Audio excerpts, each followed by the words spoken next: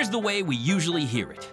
The great-granddaddy of amusement parks is New York's Coney Island, opening in 1884, boasting America's first roller coaster.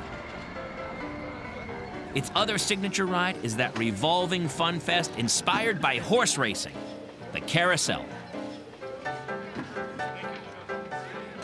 By the 1920s, over 1,500 amusement parks have sprouted up in the United States.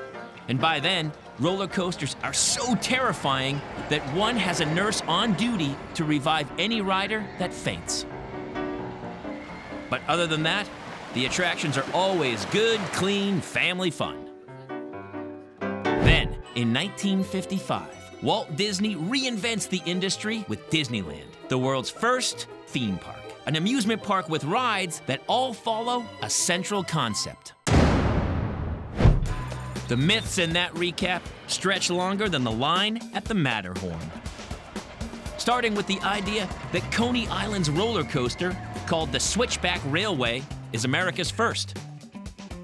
It is the first patented model in the nation, but a Pennsylvania rail line converted to a thrill ride in the 1870s predates it by a decade.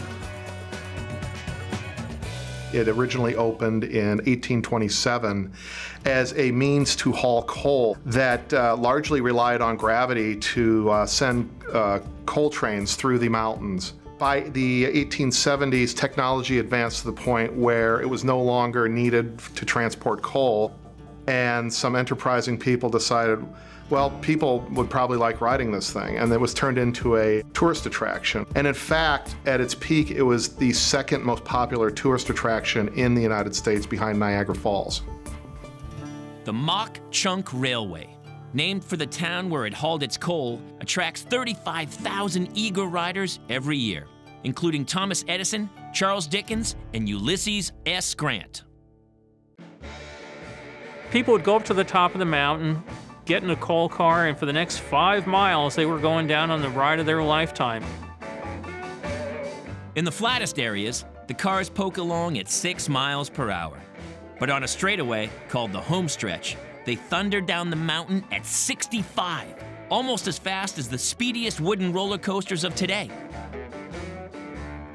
The Mock Chunk Railway is a crowd pleaser until 1933, when the Depression puts the ride out of business.